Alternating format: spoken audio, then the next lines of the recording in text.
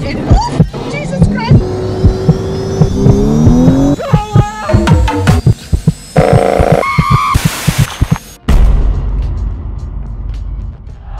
Hi, welcome back to Car-Related Automotive Program, the greatest car show on this entire tab.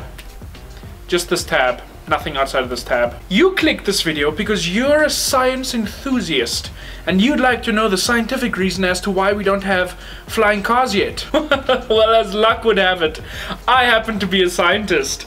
See, I even have scientist glasses. Now, to find out why we don't have flying cars yet, we need to look at something called thermodynamics and rocket propulsion.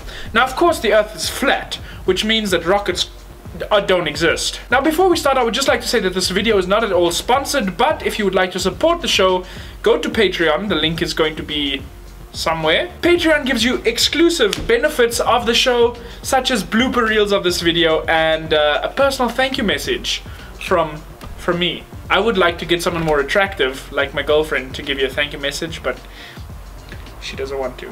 Where was I? Yes, flat Earth. Now, don't get scared at this sudden burst of information, but the Earth is not flat. I've seen the curve, okay? With my own 2 ears, I've seen it. But back to the original question, why don't we have flying cars yet?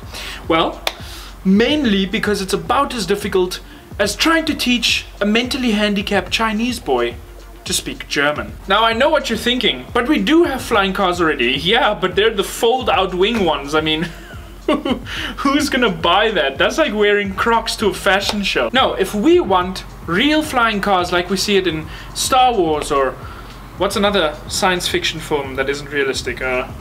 50 Shades of Grey. Then we need to work with our own gravitational fields, I think. You see, if we look at reports of UFOs, people say that they're discs that fly around whenever they like, wherever they like, at the drop of a hat, without any external propulsion system like a rocket or a fan or something. And they're always around. Well, let's look at it like this. Why are gyroscopes so stable? Because they spin around really fast around their own axis. So basically, using witchcraft and other stuff, something happens when it spins and then stuff happens. I'm not a scientist. And that is why UFOs are around.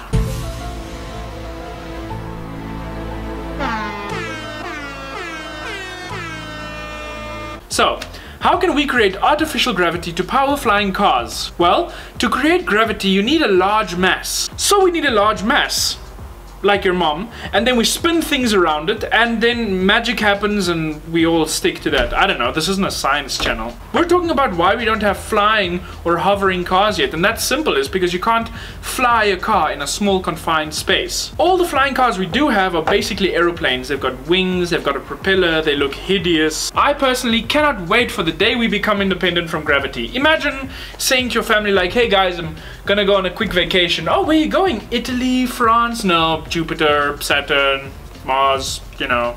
I'll be back tomorrow. And there we go. This is a factual channel where we ask real questions. Like, does Australia really exist? And are chemtrails actually real? I'll see you guys next time for another episode. Stay cool, homies.